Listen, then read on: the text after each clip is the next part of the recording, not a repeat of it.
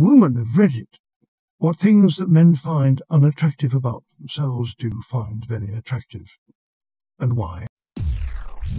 This is going to end up as one of those videos narrated by text-to-speech on YouTube.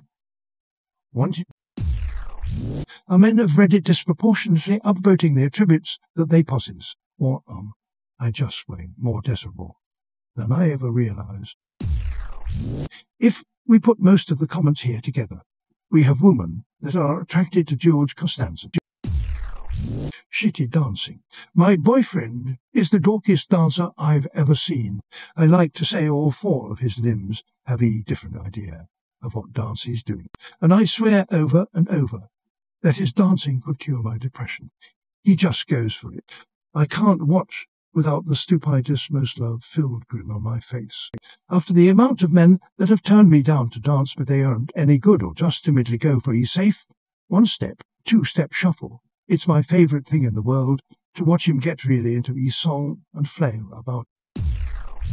I love men that are sensitive to animal, the ones that get cute and cuddly with kittens and are concerned for their well-being. Also, stockier guy.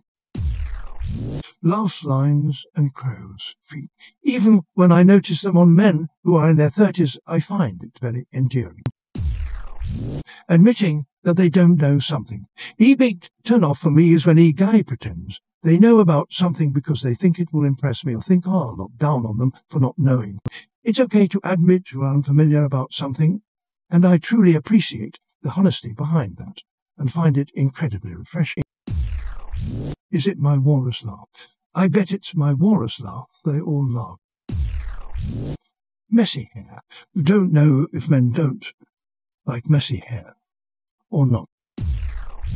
They're real laughs, ... I think most people have a public and restrained laugh, so to hear a guy laugh without being self-conscious about how giggly or higher-pitched they may sound is absolutely adorable.